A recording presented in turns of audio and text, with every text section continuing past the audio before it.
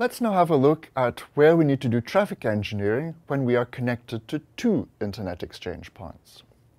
There are several variations possible on this theme, and so what we're trying to do here is give you general guidelines about what you need to think about. We could be peering at two local IXPs.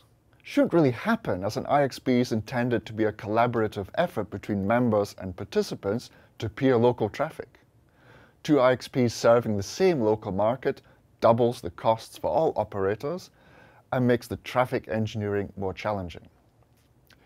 It might be a case where we're peering at a local IXP and a regional IXP. This is very common, and this is where an ISP will participate in the local exchange point for local traffic and also turns up at one or more regional IXPs for greater peering opportunities. Or we could also have the case where we're peering at two regional IXPs, and this occurs in the absence of a local Internet exchange point. The diagram shows a potential setup. We have the exchange point member sitting in AS100. The router A connects to one exchange point, and the router B connects to the other exchange point. This could also be the case where one exchange point operates two independent sites. For scaling IXes, once we get beyond the case of needing two Ethernet switches, members usually request that the IX sets up two independent physical locations. We don't want to join those two IX switches together in the two separate locations, but we run the two locations completely independently. The second exchange point line configuration will be set up in the same way as the connection to the first IXP. The member has access to the same facilities. They will probably run a route server, they will probably offer IX services, and so on.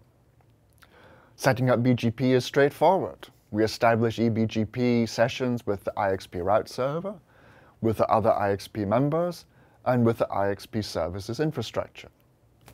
Traffic engineering can be done by load balancing across the IXP links needed when members are present at both IXPs. For outbound traffic and engineering, by default, the link chosen will follow BGP best path rules. In the absence of any other member policy, for example MEDs or communities, best path will be lowest neighbor IP address, which most likely means that the link to one IXP carries all the traffic, and the link to the other IXP remains relatively empty. And we could end up with a situation with outbound traffic going through one IXP and return traffic coming through the other IXP, especially if some of the other members follow the same default behaviors.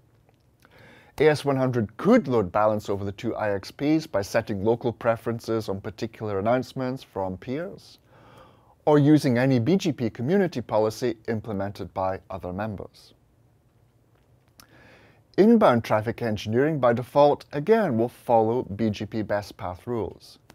In the absence of any local policy, the best path will be the lowest neighbor IP address. And this becomes entirely dependent on the address block the IX has received from the regional Internet registry. AS100 could load balance over the two IXP links to other members. They could do this by setting MEDs on particular announcements to peers. Half the peers could have announcements of MED 10 on one link and MED 20 on the other link to the other IX. Another half of the peers have MED values reversed. And again, this assumes that the peers will respect the MEDs which are being set. Or we could implement a BGP community policy which is available for other members to use. And again, as we saw earlier, IXPs quite often recommend what this community policy might be. We could use ASPath prepends, as we have seen earlier, with the same caveat. We need to be sure that the IX path is not longer than via the paid transit links.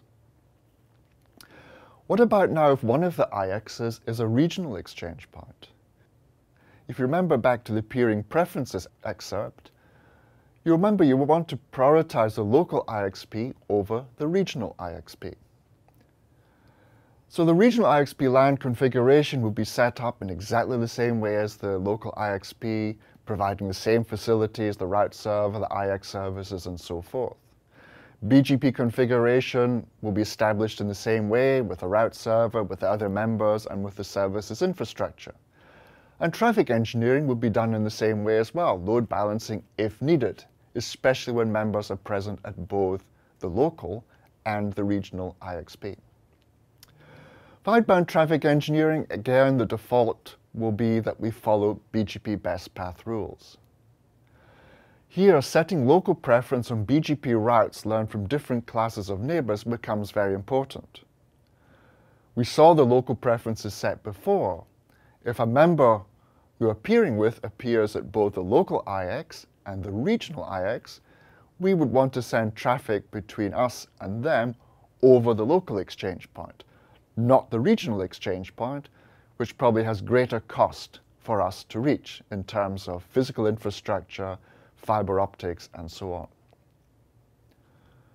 Inbound traffic engineering configuration, again, by default, will follow BGP best path rules. In the absence of any policy, it again could well be by neighbor IP address. And again, that means dependent on the address block the exchange point has received from the registry. As with the outbound example, AS100 will need to prioritize incoming traffic over the local IX rather than the regional IX. For members who are participating in both exchanges, we want to consider the regional as the backup. Outbound traffic follows the local preference table in earlier slides, and we will probably need to use ASPath prepend or communities or subdividing address blocks to try and ensure that the return traffic comes back over the local IX and not over the regional. We won't want outbound traffic to go over the local IX and the return from the member to come over the regional IX. The third sub-case we're looking at is the peering at two regional exchange points. And this one could also apply where the IXP operates two independent sites. As we saw earlier in this excerpt, the second IXP LAN configuration will be set up in the same way as the first one. Members access the same facilities, the route server, exchange point services, and so forth.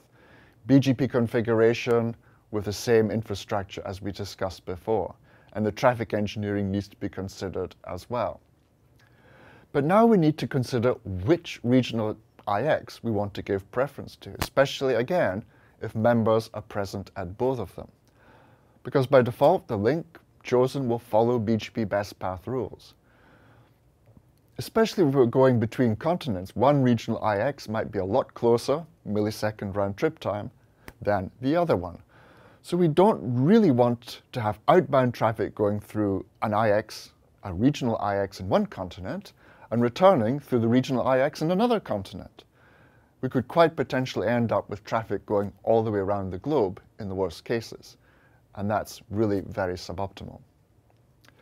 So AS100 could load balance over the IXes by setting local preferences on particular announcements from peers, paying close attention to geographical or regional interconnect issues, and by using any BGP community policy implemented by other members.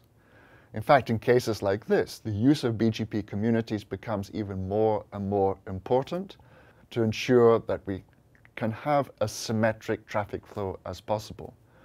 For more about BGP community configuration, refer to the BGP community slide sets.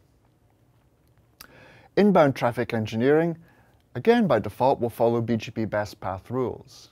AS100 will need to prioritize incoming traffic between the two regional IXPs according to geographical needs or other issues that come up. Outbound traffic will follow the local preference table we discussed earlier. Prioritization can be done using ASPath prepend. Again, we need to use this carefully. Subdividing address blocks, so deaggregating for private peer and regional connections and not subdividing for a transit.